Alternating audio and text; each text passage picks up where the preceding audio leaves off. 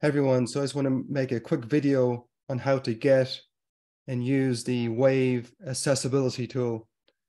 So I'm on the Google Doc here, how to start reviewing a course. And if you scroll to the bottom, which I've already done here, you can see the Wave evaluation tool link. So if you click on it, it'll take you to the Chrome store where you can install the extension.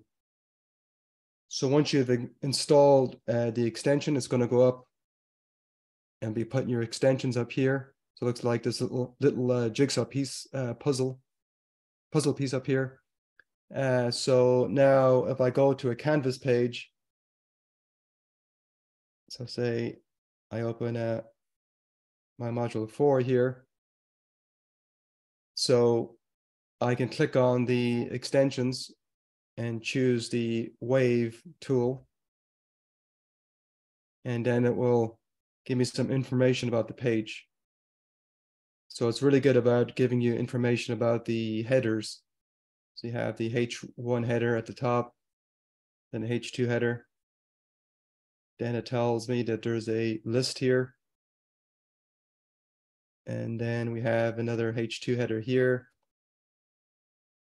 another H2 header here. Then we have a H3 header, another H3 header, H3, then a H2,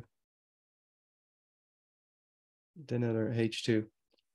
So it's a good way to check the quick way to check the accessibility of a page. Okay, so that's how I use it. Okay, that's it then. Thank you.